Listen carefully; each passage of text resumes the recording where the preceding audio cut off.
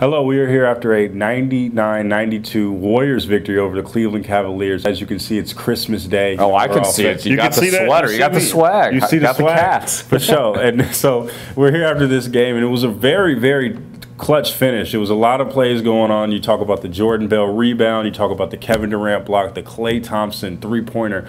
How did you make sense of all that?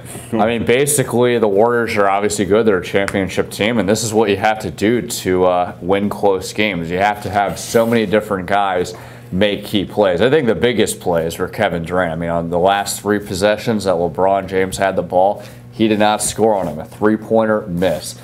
He tried driving past him. Ball went out of bounds. There's some debate on Twitter, as Kevin Durant scoffed at, as was there a foul, a push from behind.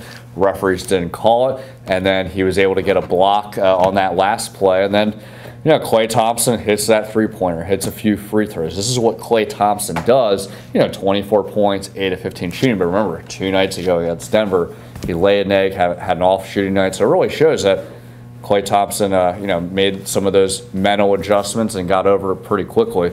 And you mentioned Jordan Bell got a really key rebound, and I think not only was that significant because it set up Klay's three, but he's getting crunch time minutes, a start over Zaza Pachulia for the first time that he's, you know, when he's on the active roster available. But you saw in the last few minutes, I mean, Jordan Bell is making some rookie mistakes, getting 2 turnovers, making some bad decisions, but he played a well game overall, and that rebound really kind of tilted the scale. So a lot of good stuff on the Warriors end with that. And with that, we bid you a Merry Christmas.